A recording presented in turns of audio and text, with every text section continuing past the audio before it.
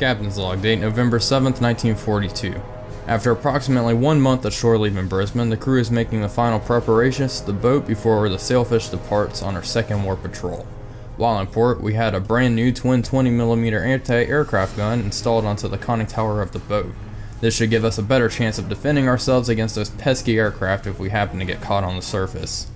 At exactly 1 o'clock a.m., the Sailfish slowly broke away from her tender under the cover of absolute darkness. Our orders are to patrol the waters off Bougainville once again. There is still brutal fighting on the island of Guadalcanal. Hopefully, we can put a dent into the Japanese supplies being funneled to the island and give our Marines a much needed break. Hello everybody, Wolfpack here, and welcome back to more Silent Hunter 4 Wolves of the Pacific. We have just left Brisbane and it's the morning after we left. And let's hop onto the bridge of the USS Sailfish here. So we're cruising at a nice steady 10 knots, and wow, that's pretty nice seeing the moon and the sun like that. And yeah, it's pretty quiet up here. It's kind of crazy. But anyway, the boat has been undergone a few changes. One of the main changes is we have a twin 20mm anti-aircraft gun. So if the Japanese aircraft come close, and it's just one and I'm feeling a little frisky, we might try to shoot it out. That's a big might. I don't know if we actually will, because, you know, that's more or less a bad idea. If we get a hit from a bomb, we're pretty much screwed, and that would be the end of the Sailfish. And in a Let's Play where we're one death away from ending it all, I'd rather not take those risks. I said there was a lot of changes. There's really not. I kind of over-exaggerated. The other change really is I've loaded up 4 Mark 23 torpedoes in the stern tubes. Now, the only difference between these Mark 23s and the Mark 14s is the speed. These Mark 23s are locked at fast setting, which is 46 knots. That means their maximum range is 4,500 yards. They are still steam torpedoes, so the enemy ships will be able to see the wake as it approaches. And that is the real downside to all of the torpedoes we have at this point.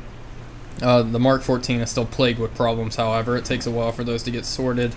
More closer to mid to late 1943 is when they start kind of ironing out those problems. Now, the crew got a lot of medals and such, and we have a medic now, Norval D. Skywalker. Nice. He's our medic. All he really does is make it so the crew gets well rested quicker, and he heals all of their wounds, which that's okay. Some of these special abilities I'm not too fond of. I honestly thought Trigger Maru got rid of all of them, but apparently not. But this one's okay. I don't mind this. This is actually helpful and not too gamey, I guess is the word for it. The last time I actually really played Trigger Maru for a whole playthrough was the previous version. It was like 1.9 or something like that. But anyway, that's neither here nor there. Who cares? None of y'all do. So, also, my last videos were kind of dark, the last two. So I'm going to increase the gamma, whatever the hell you want to call it, for these. So let me know how it looks. Hopefully it's a little better. The problem is YouTube kind of just shits on my quality, the quality of my videos, so it makes it a little more difficult. But anyway, we will continue on our course, and as you can see, our course is laid out here. We're going to go through the Coral Sea, and over here towards the Guadalcanal area, it is November 7th, and in what, 6 days something happens here. So maybe we'll be there by the time that happens, maybe not, but I'm kind of shooting for it. It's the first naval battle of Guadalcanal. That's what we're going to try to witness, in case you haven't picked up on it yet. Alright, so we are sailing to victory or death, and I'll see you guys shortly. Alright, we have an aircraft spotted, manning battle stations now. We're going to need to head flank. I need to get a gunner on the AA gun immediately. This guy kind of snuck up on me. Fire at will. I'm not sure where he is. Also, I need to move this down. Alright. Here we go. Where's he at? Oh. 047. Oh. There he is. He's coming in hard, fast. It's a biplane. Fire at will, please. Fire at will. There we go. Unload into this. Hard to starboard. Hard to starboard. Come on, you can get some good hits. It's a float plane. Ooh, shit! Oh, God. See, and that's why this was bad. Oh, wow. Okay. We have quite a bit of damage. No heavy flooding. You better be unloading into this son of a bitch. It must have been a very small bomb. Are you okay? My deck crew is okay. They hit us kind of right in the forward torpedo room. Alright. Yeah, the bulkhead first. Looks like pretty minimal damage. It must have been a very tiny bomb. Where'd he go? Yes, sir. Runner. Yes, sir. 0. 147. Runner 000. Oh, I thought I saw him, but it was just a speck on my monitor.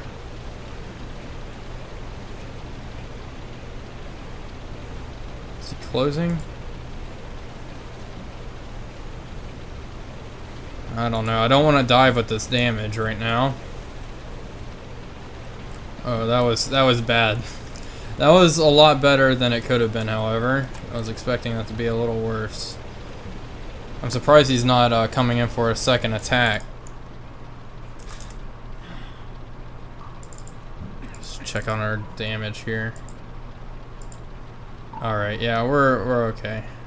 The torpedo data computer is the only thing that needs to be repaired at this point. 2% hull damage. It must have been a tiny bomb. What happens to the gunner?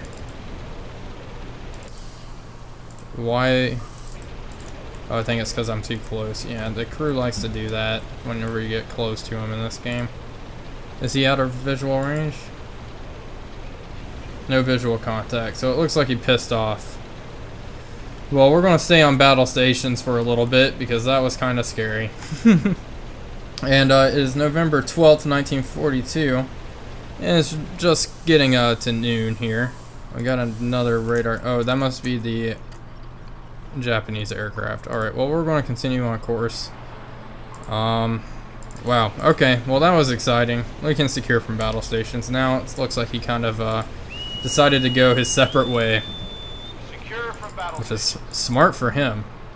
Well, I've learned. We'll dive next time because that was bad.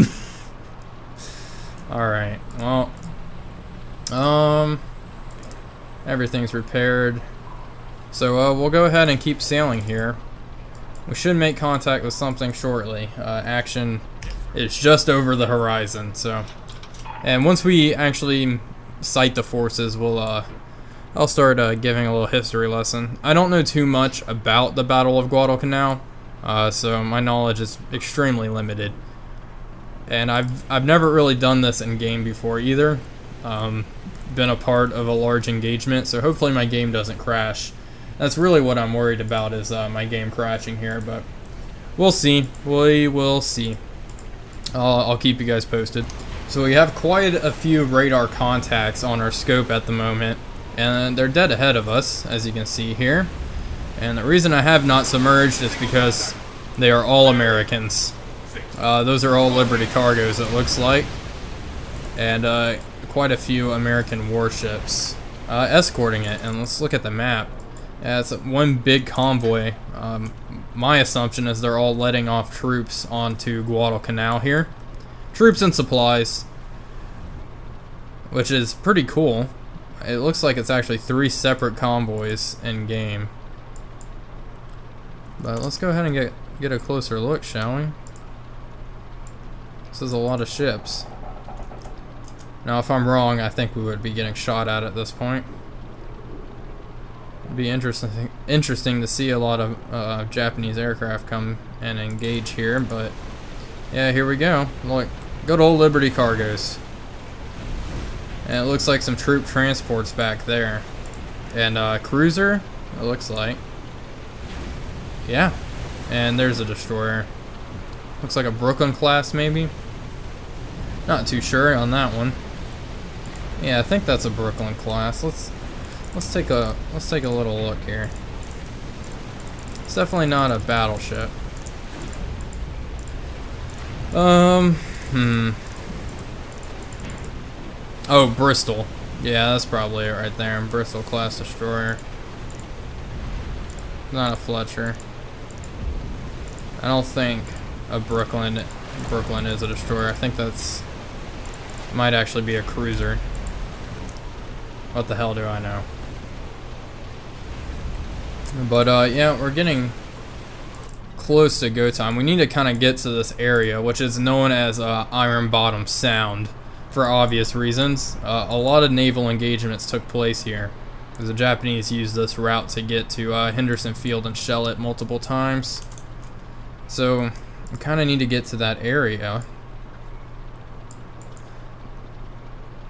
I kind of want to encounter the American force and sail with them here. Oh, it looks like we're going right in between this this convoy. Oh wow, this is pretty neat. But what was happening was the Japanese situation on Guadalcanal. I'll just go ahead and give my limited knowledge on the battle. The Japanese situation on Guadalcanal was getting pretty bad. Their garrison there was starting to starve, and they weren't getting the nutrition they needed. It seemed I read somewhere that pretty much they were surviving on just rice. I guess the only reason they lasted as long as they did is because they had a shit ton of rice, but nothing else. No protein. So to relieve their troops on Guadalcanal, they assembled a very large convoy filled with supplies, and I believe some troops as well, to help. And this convoy would sail and offload its supplies on the night of November 13th.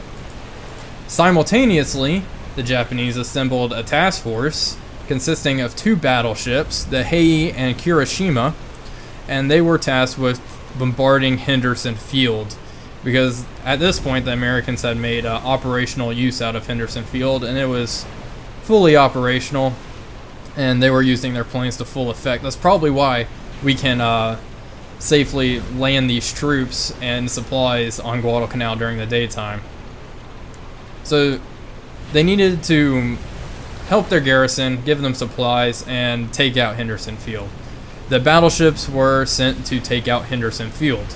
They were actually equipped with Type 3 shells, is what they were called, and they were incendiary munitions, and they kind of exploded above the ground and, you know, scattered everywhere.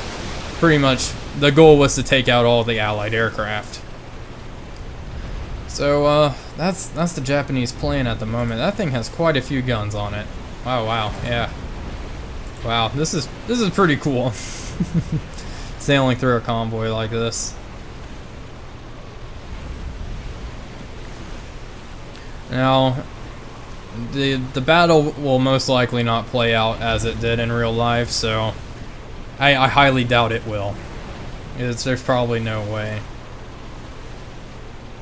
For one, naval torpedoes aren't in the game, which played a massive part in pretty much all of the naval engagements in the Pacific. Torpedoes on destroyers played a massive role. So let's just go ahead and get a little closer here, and we'll see. Hopefully we make contact with the Americans shortly, and we'll fit into our fleet boat role and go and scout for them ahead of the fleet. But we'll see. All right, well, I'll keep you folks updated, and I'll see you guys shortly.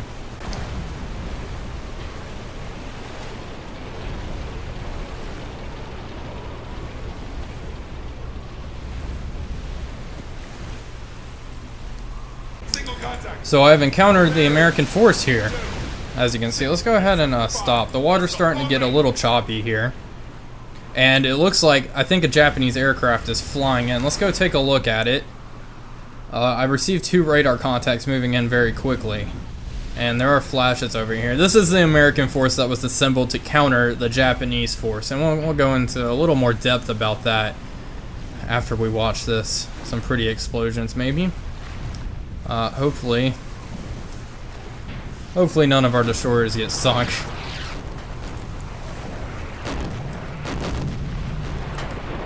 Let's see. Oh, yeah. They are indeed shooting at some sort. Yep, there's the Japanese airplanes.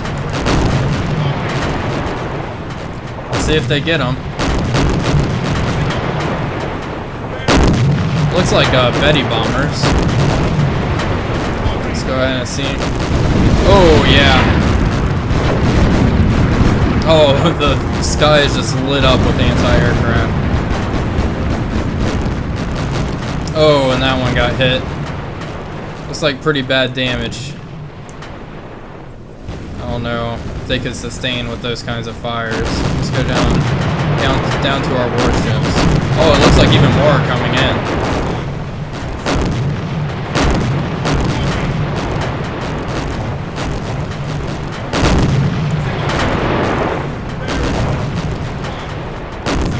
Gunfire is pretty goddamn loud. Oh, yep, there they are. Looks like he's going in. Is he going to drop his bombs? We'll find out. That's probably not the best attack approach. Okay, what is my radar operator screaming about? Oh, there's a lot of planes. Man, our battle stations.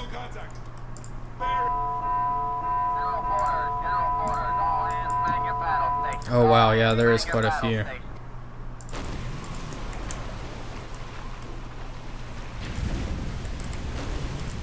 Who's on the... It's not on the gun. Alright, you're our qualified gunner. Mason D. Beach, get on there. Be somebody. Alright? Oh yeah, they're all lighting up. Where's the aircrafts? Probably start moving. Single contact. Bearing. Let's make sure, 4, 9. Long range. Oh, yep, there's one. There's the Betty. There's another plane coming in. Bearing. Well, it looks like the Japanese have found our fleet. Don't think this actually happened in real life, but, I'll talk more about the fleet composition once this is over. This is kind of crazy. I wasn't expecting anything like this. Looks like he's coming in. Let's go ahead and start moving.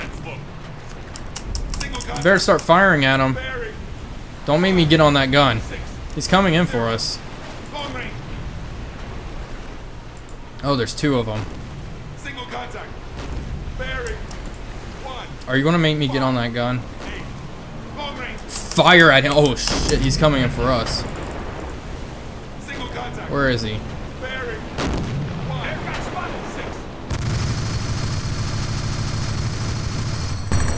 Reload. Oh, shoot. Is he gonna crash? Oh. Oh, that was so close.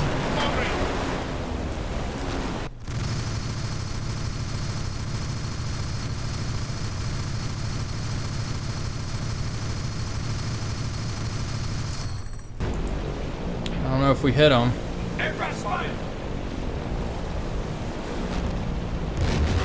Oh no! Oh, that was the plane blowing up. Okay, that wasn't one of our ships.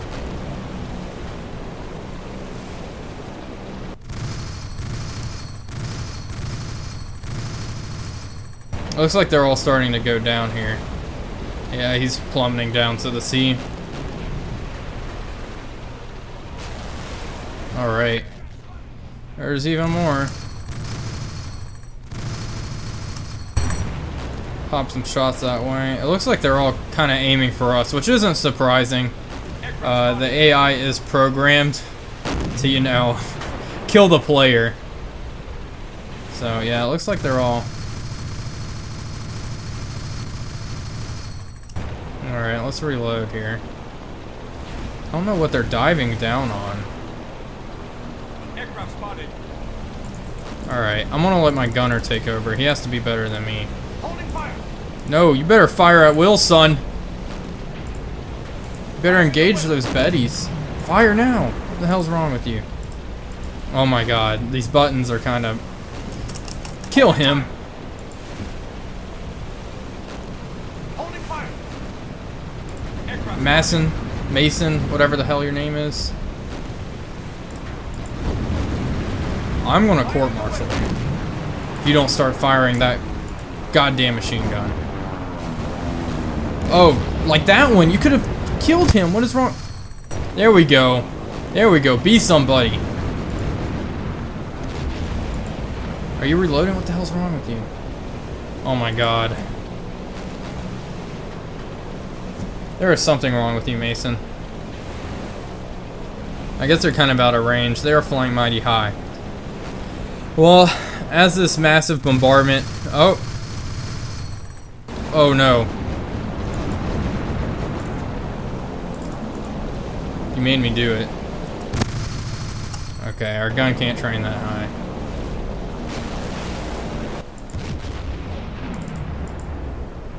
They really like crashing near me, don't they? Get that one.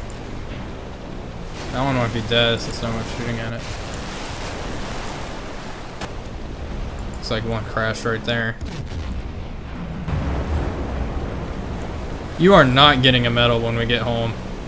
I'm going to write a very detailed report about how you refuse to pull the trigger on some Japanese bombers that were attacking our fleet. Well, anyway, let's talk about the fleet. Speaking about the fleet, this fleet was composed of 5 cruisers, 1, 2, 3, 4, and 5, and 8 destroyers. They're all way back there. I don't know if we can see them. What's the date? Yeah, it's still November 12th. I think in real life, the destroyers were kind of in the front, creating sort of a vanguard, and the cruisers were more in the back. This guy named Callahan, I hope I'm not saying that wrong, was in charge of this task force, and he made his flagship the USS San Francisco, which sounds fine and dandy. There's only one problem there, and he gets a lot of shit for this. History does not look on him with very good eyes. He made his flagship the USS San Francisco, and this ship did not have advanced sensors, especially compared to the other ships in the line.